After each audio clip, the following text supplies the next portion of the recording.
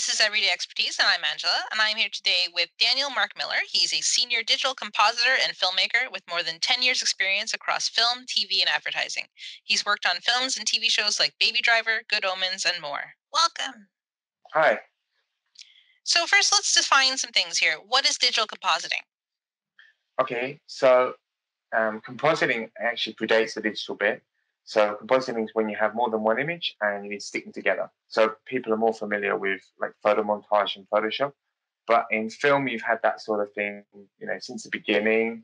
So if you think of Wizard of Oz, she's walking along the yellow brick road and she's filmed, and there's the city of Oz in the background that I think was painted on glass and actually kind of in front of the camera, or there are other ways that it might have been done optically. Star Wars, you had obviously in the original, you had models and people that were filmed separately at different times, and they were stuck together, so they all looked like a seamless image. Again, you still had sometimes paintings that were just like that. In some scenes, Millennium Falcon was literally a painting on behind them.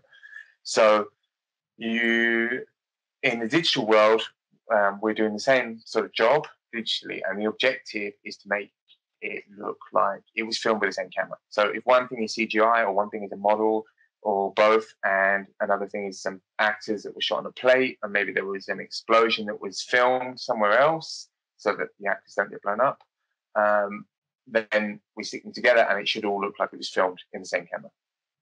That's pretty cool. So, how did you get started with that? So I started actually doing my own kind of films. So I did a general media degree, which generally doesn't give you the skills to actually be useful in the industry initially, although it becomes more useful later if you do manage to get in somehow.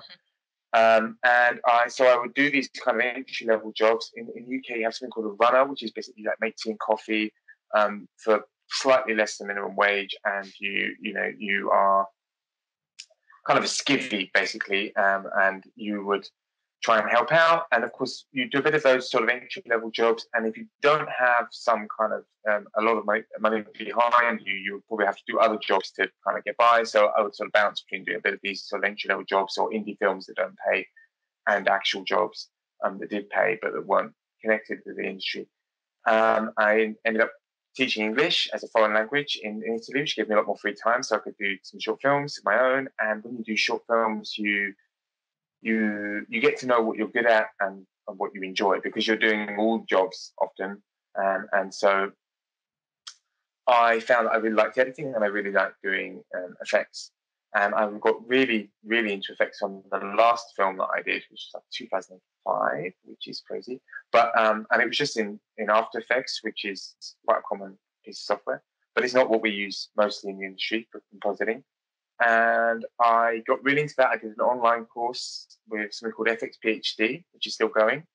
And that was great. You would subscribe and you would have sort of industry professionals recording how they work with the software, and you get to find out how the industry worked and what the software was, which was at the time Shake. Shake is now defunct, but there's a software called Nuke, which everyone uses, and that's what I'm using.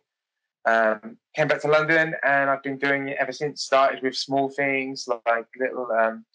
There's a TV channel called Sky, and they do Sky Sports. Like they do the football. When I mean football, like kicking the ball, not American football. And so you'd have like these little graphics of the players. Kind of, they'd be shot on green screen, which would be fun when they were wearing green. But and then you would turn them into little graphics and gradually get to do more interesting things, And I did a bit in advertising, which is quite different, because advertising, you do lots of stuff very quickly and you get a good variety of work. I just touched my face, which I probably shouldn't do. And then in film, you generally start with the most basic job is something called roto, which is like, if you don't have a green screen, you need to cut people out by hand, like draw around them kind of thing, and trace them in movement and make it not look flickery.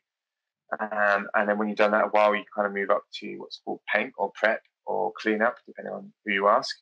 And that's literally, the boom comes in shot, you paint it out, or somebody wanders into frame and you paint them out. And those shots can actually get harder than some of the more senior shots. It's just that the more senior shots are cooler.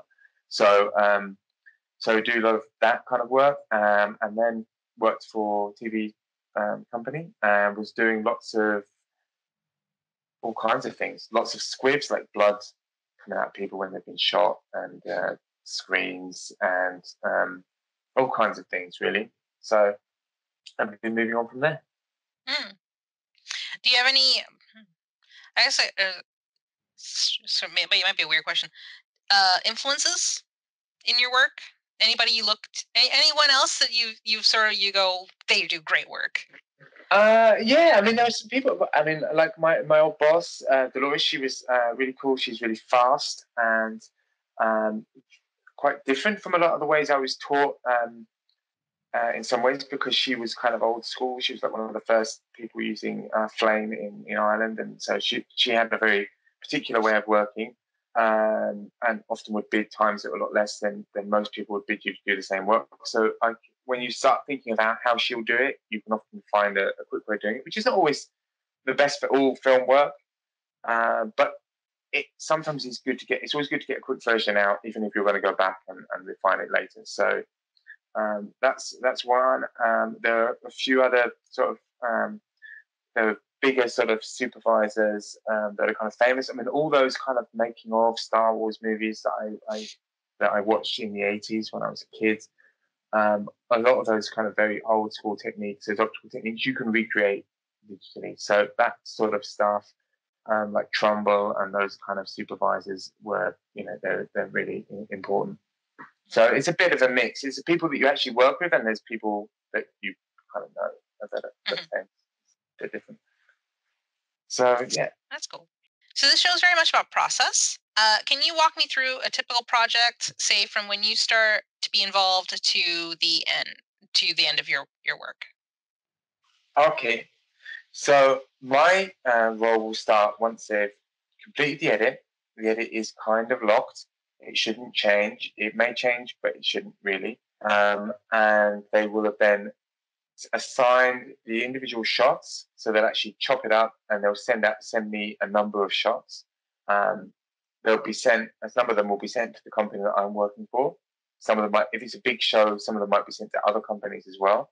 And some of them may have other tasks assigned to them. So some of them may need stuff painted out. They may need matte painting, so people to paint, backgrounds in Photoshop. They might need 3D stuff, 3D creatures or explosions or whatever. And then I will get my shots. I will usually get everything that is used for that shot. So I will have the plate, as in the footage. I will have the CG, if there is any, the matte painting, and so on, and the cleanup and all of that. So then I load that into Nuke, the software, and I know what I've got to do because I've got a project management software running, which will be either Shotgun or F-Track. There are a few others, but those are the two main ones. So I'll load my shot elements in, and I'll load it into Nuke, and I'll check all my elements that they're all kind of good to go. And then I'll usually put together what's called a slap comp, so just a kind of first sort of bash at it. It may be that if the brief is complicated, I want to show someone immediately the slap comp and then get some sort of sign off on that before doing it sort of to a higher level. If it's a fairly straightforward task, then I will just get on with it and do it to final. We'll show that in a daily within a sort of mini cinema. You'll get notes from the supervisor, possibly other artists that will be there, and depending on the nature of the facility, they may be able to have their thoughts on the shot as well. And you'll then address those notes, do that. If that's good enough within the facility internally, it'll be sent out to the client. They'll review it. If they like it, then we're good to go. And we'll do what's called tech check, which means just check, the edges and grain, that it matches the grain that was filmed in camera, and all these sort of little fine things that you might not notice on the run, but it definitely, if you play the shot multiple times, you'll see. And then when we've done that, I'll just move on to another shot. If the shot has to wait for other stuff, then it might be that I'll do a little bit on a shot, park it, work on another shot, park that, work on another shot. So it won't often be that you'll just be sitting on one shot working all the way through. You'll bounce back and forth between a couple of shots or a few shots. And then basically, I guess you render and then you deliver or something. Do you have to, I don't know So yeah, so the technical we stuff. yeah, so render time is actually a factor. So in compositing, it's relatively fast. It's a bit like editing. You're kind of splicing stuff together. Although on a big comp with lots and lots of elements, very high resolutions, that can actually still become a significant amount of time. It's definitely more time than you would want to render on one computer. So we normally have like a render farm, as in like a server room full of computers that will all render um, each frame. For 3D, render time is super, super expensive. So renders could take like 10, 12 hours a frame.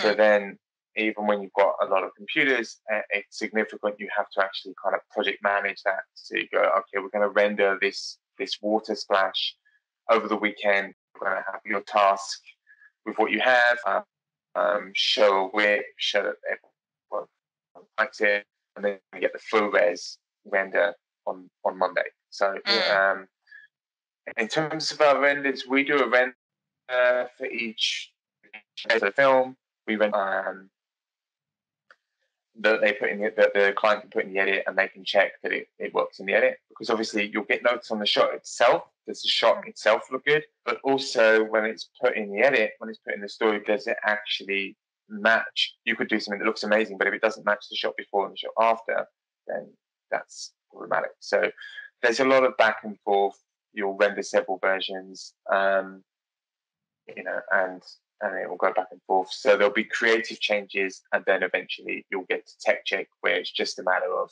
is it all technically correct? Okay. Yeah, that's interesting. So, what's something you wish you'd known about digital compositing before you began? I think I wish I'd known that it existed before before I began, because it wasn't entirely clear. Like when I left, for example, when I left my media studies course, I'd done filming and editing, but it wasn't mentioned as a potential career. I mean, it was pretty new. I mean, I'm 43. I finished university in like 1999. It existed. There were Flames and Shakes doing stuff on big films and on high-end commercials, but it wasn't like super well known. And even now, 20 years later, when everyone should know, you'd be surprised how many people don't actually know what we do. And it's a bizarre thing with the industry, how few people know what our entire section of the industry actually does. Yeah, I wish I'd known that it existed in that form at the time, because I could have probably got moving a lot earlier, maybe 10 years earlier. Could have been on the real ground floor. Yeah, exactly. So that's kind of, that's probably the main thing I would say, that I knew that it existed. And I'm hoping that any of your audience that don't know that it exists, now you know there's a whole career out there that maybe you've not heard of. Yeah, I imagine it's a lot like that in a lot of creative things, right? You go to school and you don't really learn about the individual jobs. You really just get like, everyone wants to be a director. And it's like, well, there's lots of stuff you can do otherwise. Yeah, and I think that's the thing about the film industry, is like, people, of course, there aren't many directors, there aren't many DOPs, or even like film editors, but there are a lot of people working on films, right? I mean, not just, I mean, in post production, there are compositors, prep artists, clean artists, roto artists, match movers, 3D modelers, FX artists, and pipeline people. There are lots and lots of people doing stuff, and that's just post. I mean, on set, even electricians and carpenters, and people that paint the set, props people, animal wranglers, all kinds of stuff. So caterers. So, if you say you want to work in film, it's not that unattainable if you're actually just like you want to do, if you're including these below the line roles. Below the line is like we paid a fee and then you're done. Yeah. Like you get paid a wage and then you're done. So above the line is like a director or producer. They get percentages as well. So if the film makes more money, they get more money. Whereas we just get paid. Right.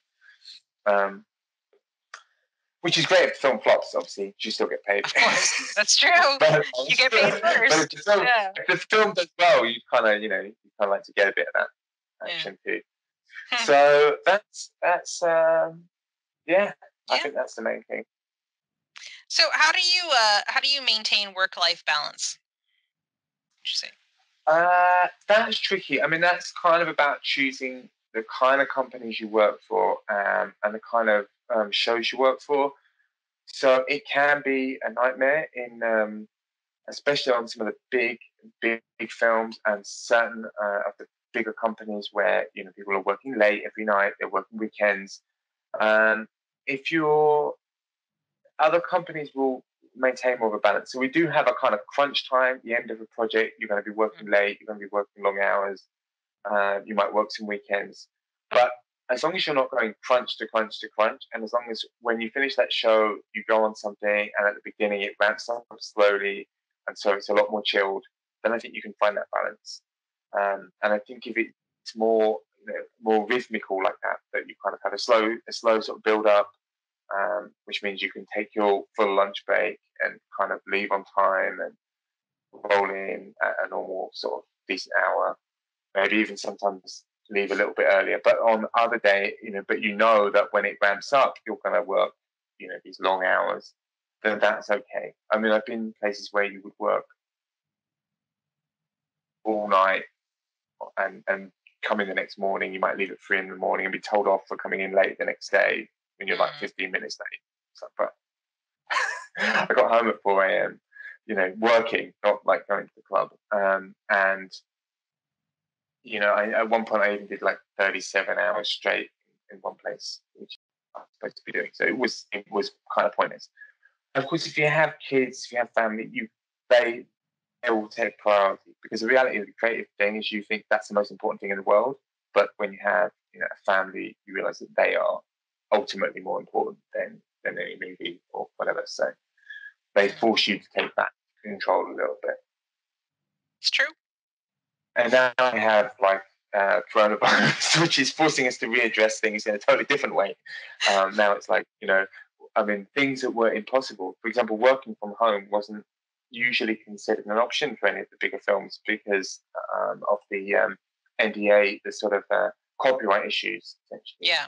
Uh, Now we're all finding ways to remote access our computers and work from home. Obviously, you have to be careful. You can't even let your partner come in the room while you're working Mm. and stuff. So there's all this kind of stuff. And if you're sharing a flat, it's obviously a lot more tricky than if I'm living in quite a big house, so it's kind of easy. But that's also forced us to think of things completely new ways. And I don't know whether that will remain after this is all kind of died down. And people might have a longer commute. People might say, I want to live further from where the office is, come in 3 days a week, and maybe it's a 2 hour commute. But if you're doing it 3 days a week, it's not so bad. And then 2 days you work from home, or 2 days you come in, 3 days you work from home. Then it means a lot of things, right? I mean, the obvious one is you can easily live further away from the office because that 2 hour, 3 hour commute is no longer an issue. It's only a couple of days a week.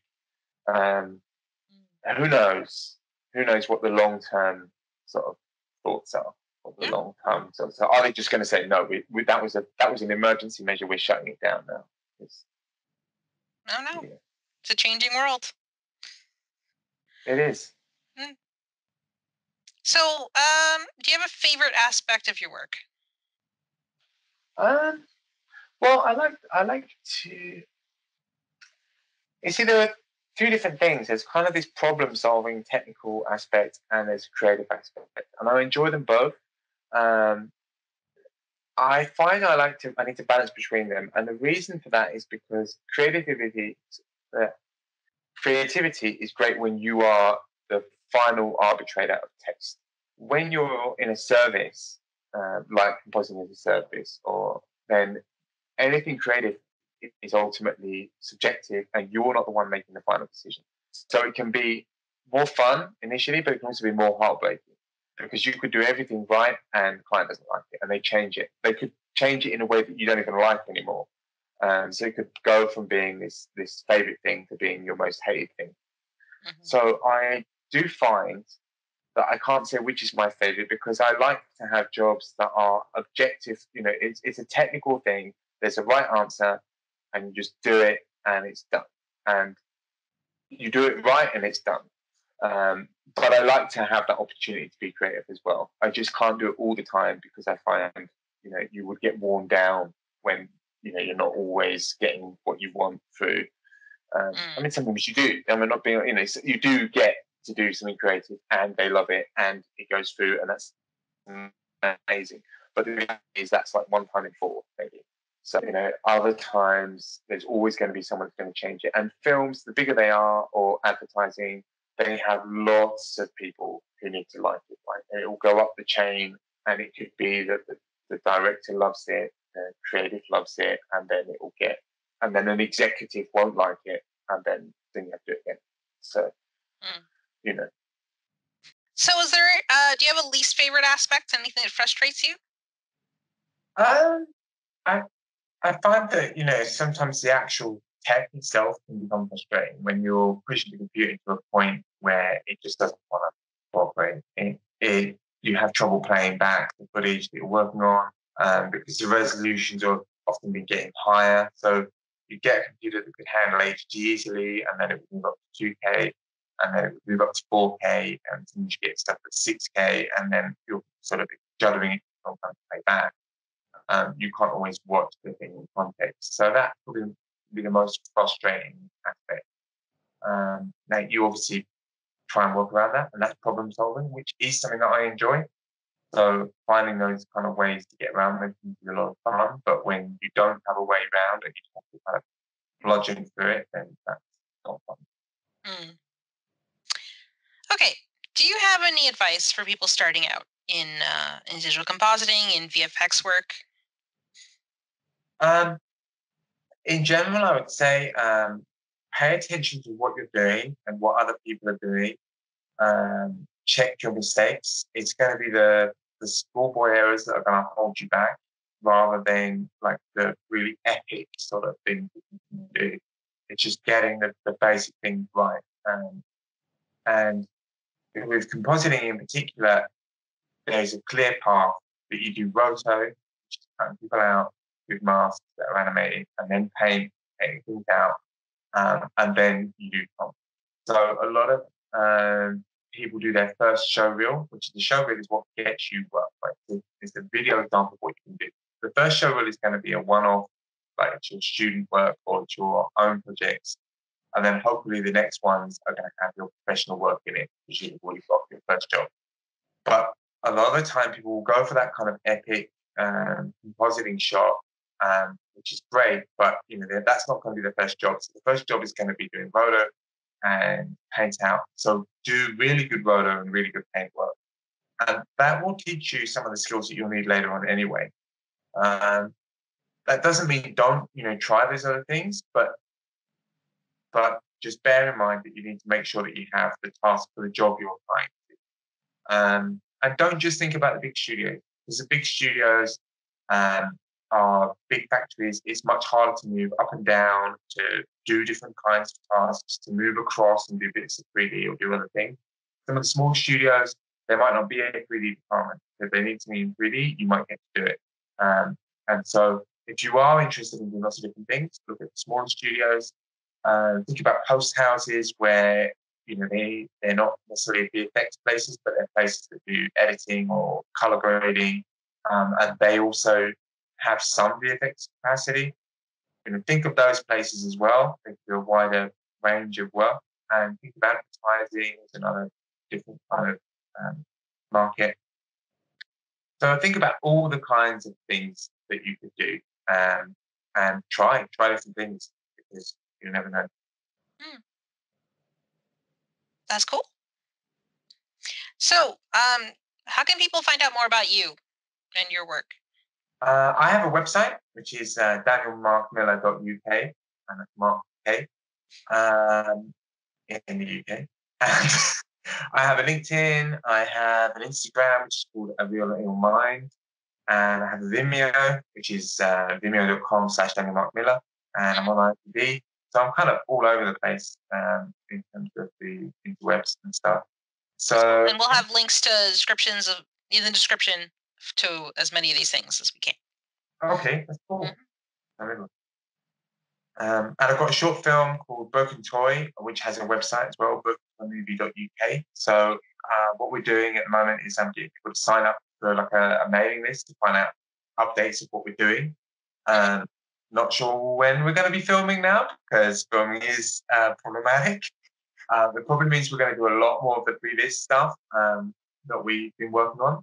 But we're at the stage of applying for funding, so the more people are following the project, the more that helps us to actually make it different when we can go out. Yeah, that's true. Yeah. All right. Well, thank you very much, Daniel. Thank you, everybody, for watching. This has been Everyday Expertise. All right, thank you. Thanks for watching. We hope you enjoyed this interview. Be sure to share this video with friends and colleagues who may also enjoy this topic. Let us know your thoughts by leaving a comment below or check the description for our social media. See you next time.